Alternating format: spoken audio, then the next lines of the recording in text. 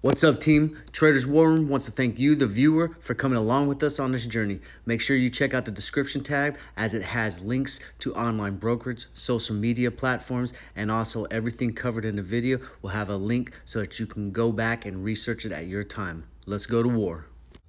What is up, team? Chuck with Traders War Room, and I'm back at you with another video. Listen, this is your Monday market wrap-up, and we got a great video in store for you. Lots of things to cover, okay? We're going to talk about what the market did today. I got some segments on IPOs that I need to discuss with you. We're going to talk about how to secure your portfolio for the future to make sure that you are in the best position possible moving forward in a volatile market, okay? What I need you to do right now is like, share, subscribe, join the team, join the community, come with us on this journey. I got a social media platform for everyone out there: Facebook, Twitter, Discord, YouTube. There's something in it for everybody, okay? And as always, if you're ready, follow me and let's go to war.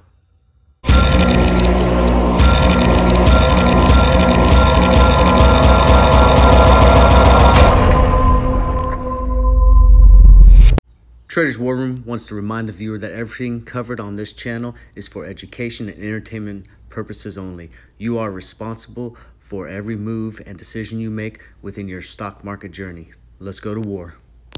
Hey, welcome back, team. Listen, before we get started, as always, I need to thank every team member that is on all the platforms that's coming with us on this journey, okay? You guys are the reason that this is so successful, and we truly are cultivating an environment of shared learning and understanding in the stock market, okay? So, first and foremost, thank you guys for coming with us, all right? And we're going to get right into it, okay, with a segment I call the Buzz Report. So what's hot and what's not in the news? Let's get it.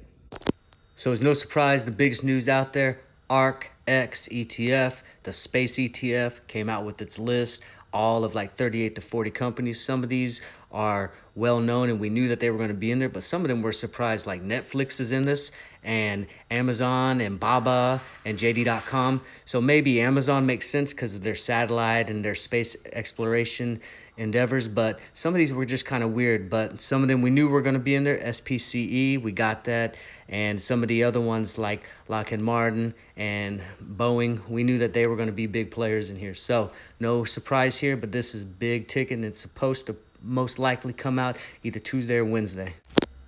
Another big hit news, this blank check company, if you guys remember him, Ackerman, they had the company PSTH. They were trying to get with the Airbnb, the Airbnb, but that ended up not going through because Airbnb went IPO. But they've been just sitting there, just holding their time, looking for another company to get in, and they're starting to make some waves in the news. So keep your eye out on this because they're actively looking for something to merge with, and it could shoot up very quickly. And last but not least, this one's more for my son because Odell Beckham Jr. is one of his favorite athletes, but I thought this was interesting. Tribe Capital Growth has Odell Beckham as one of their strategic advisors. Now, I'm not sure what Odell Beckham's business endeavors are or his background in business, but, you know, if this is some sort of sports related or some sort of something that he's into, he can definitely generate a lot of, you know, following, especially with this younger crowd, and this could possibly be something to look into, especially if this is a company that's going to start going IPO. So we're going to keep watch on this one. All right, moving on into our learning part. Remember, we got 4 principles here at Traders War Room. We got planning, training, managing, and securing, all right? We're going to talk about planning, okay? I'm going to teach you guys, and some of you may already know, but if you don't know, this is a learned experience right here. We're going to talk about IPOs. So let's get it. So I wanted to share this website with you guys. I like to go here when I'm looking at upcoming IPOs. As you see, there's 10 total here, Market Watch. You scroll over, you can see that they're all coming in this week. Looking at the price range, you know, and what I like about this is you can click on it. You know, we'll look at this one right here, KLTR, and you can scroll down and see if there's any news, you know, popping off, and you know, kind of pick up on some tidbits or what it's about. As we see right there, we got something Market Watch has it about valued up to $2 billion. Let's click on it. All right, and it takes us to the news, and we can scroll down, and this is all just for getting DD and research topics, okay? It just tells you kind of what's going on with the company, what's happening, and just gives you a lot of information that could make you excited about it. So before we get into meat and potatoes on IPOs, let's talk about what it is. It's the first sale of a stock by a company, and small companies use this to further the growth of their company and go for traditional IPOs as a way to generate capital needed to expand, a way to make money, okay? Now, I want to be very clear. IPOs are very volatile and it's dangerous, okay? We saw that with the CCIV and the merger, right? So CCIV was talking about the merger, and they came in and they rolled all the way up to like 70 some odd dollars. And then when the merger was named and you knew the company that they were going to merge with, the stock tanked. You see a lot of this all the time. Wish was another one. Wish came in banging, okay? And then it rode high, and then all of a sudden, no one's even talking about Wish anymore, okay? So if you got in at the high and it just dipped down, you may be staying at the low level for a while until this comes back up. But once again, these are companies that are trying to make a name for themselves and trying to generate capital and make it into the big leagues. Next thing I wanted to share, and check the description tab, this will have it in Investopedia. I like Investopedia. It's pretty dummy proof, and it's, you know, very beginner basics, and it's just a good source just to get some information and reinforce some of your knowledge, okay? It talks about the pros and cons of IPOs here, and they have hyperlinks that you can go in, and I like this, the key takeaways.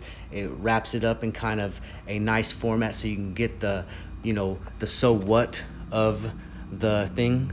Let's look at Snap right here. You know, pulls it up, we get the chart, and has a wealth of knowledge in Investopedia. It tells you company profile, a lot of information. Like I said, this is just generating thought-provoking content for you to do some research on. So Investopedia, highly recommend it. Check it out, and I use it all the time. All right, before we end, I want to show you how I did in the stock market and show you some of the things I'm watching for the remainder of this week, and hopefully some of these will pop. And you know what? Maybe some of them are on your guys' watch list as well. So let's check to see how my portfolio is doing and what I think is going to pop, or what I got my eye on coming into the end of this week. Let's go. First, we got the You Pick It, I Buy It, EXFO. As promised, purchased $100 worth of this Monday morning on a dip that I saw convenient, and we're going to ride this out and see how it does and update on the Friday video. As you see, there's my position. Not too worried about this. I'm up on the day, almost 2%. We'll see how this goes, and again, we update on Friday with all the holdings in the You Pick It, I Buy It. All right, first and foremost, let's look at my portfolio. This is how I'm doing on the live film of it. As you see, I'm a little bit down live. A lot of that is my Bitcoin and Ethereum and my crypto plays. Moving into the day, you see that I'm up $23. A lot of that has to do with some of my calls and puts that I sold out today for profit. You see on the week, I'm still down almost 200 bucks. That's why I'm using the option plays while I'm letting some of my longer term plays sit and chill with this volatility to make a little bit of income short term. These are some of my option plays I got going on that expire at the end of the week. You see a lot of red, but a lot of these I got in on dips, so they're actually in the money, and I'm waiting until tomorrow to see what they do, and most likely I'm going to sell for profit. I don't like letting these go to expiration because you tend to lose out on options because it's a gamble. So I don't like to gamble too hard. I like more of a sure thing, especially when I'm trying to generate money. Because I'm a transparent guy, I'm showing you guys my activity for today. All the negatives are things I bought. As you can take a look, I bought a lot of calls today. And just so that you guys are aware and bring your attention to this, anytime you see a cancel, I put a limit sell on some of my plays that I already had, and it canceled out because it didn't hit my price target. But listen, tomorrow morning, once again, I'm going to put my price target, and when it hits it, I'm going to sell out, and hopefully I make a pretty penny with these. But none of these hit my price target today, and that's why they canceled out at the market bell. And as you see right there, the pluses, that's some of the profit I made from some of my puts, my calls that I sold today. And listen, you notice I didn't have a lot of on-hand cash from all this profit. But that's because in order to make money, you got to invest money. And I reinvested in calls that I had conviction on so that I can generate some money throughout the week and hopefully come out big at the end of the week. So only time will tell, and we'll update on Friday and see where I'm at. First play I want to show you I'm actually down on is AGRX. This had a couple catalysts that were supposed to be popping off, and then the market took a crash. So we're going to see my position, and hopefully this will come rebound here in the near future. But if not, I'm considering getting rid of this position. As you see, I got 100 shares in this position, so I got my position fully built out, but it's hitting at negative 9%. Remember my rule, negative 9 to negative 15. I consider getting out of that and pivoting that capital into something else that is better positioned to perform in the near term. Next play needs no introduction. Everyone knows what BNGO is all about. Let's look at my position. As you see, I'm built up, 75 shares. I'm at negative 6% in this. I'm not worried about this near term because this right here is a $15 to $21 play, okay? I see this going to the $20 within 90 days, 120 days at the longest. This is going to double up my money. There is all confidence in the world in this play right here. Mark my words. My next play, FTFT, Future FinTech. I got high hopes for this one. This is a $12 to $13 play near term. I see it going there 60 to 90 days. See my position, 50 shares, starting to build out to my 100 shares there. I'm at plus 3.84% currently. I'm going to continue buying dips on my way to 100. PLTR is another play. Listen, this is a $50, $60 play long term, okay? I see it hitting $55 by the end of the year. I wouldn't be surprised if this, once the market rebounds, if this shoots up and gets into the $40, $45 range almost immediately. See, I'm at negative 7% right here, 30 shares building out to my 100 shares.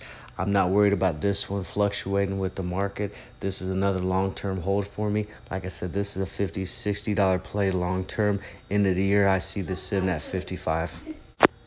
Last but not least, Nano Dimensions. Listen, this play has been a rinse and repeat for me many times, okay?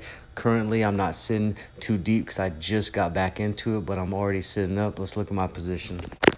Currently sitting at 10 shares, up 5%. Look, this is another one that once the market settles down and the tech type stocks start rebounding, this is going to shoot up, and I got full confidence that this is going to hit $15 to $20 in no time, okay? So I'm going to keep building my position on any dips, and I'm going to build it out to that 100 shares that I like to sit at. All right, team. Hey, that's a wrap. That's it. I'm not going to waste any more of your time, okay? Listen. We truly are doing something special here, okay? We keep growing all the time, and we're getting a lot of comments and a lot of feedback, all right? A lot of engaging content and thought-provoking content, all that stuff that makes a group and a community successful, okay? Keep up the good work and keep coming along with us. Hey, because at Traders War Room, we look at the stock market as a war zone. The stocks and the sectors, those are our battles, okay? We attack, destroy, and conquer, and we do it together as a team, all right? Listen, as always, if you're ready, follow me, and let's go to war.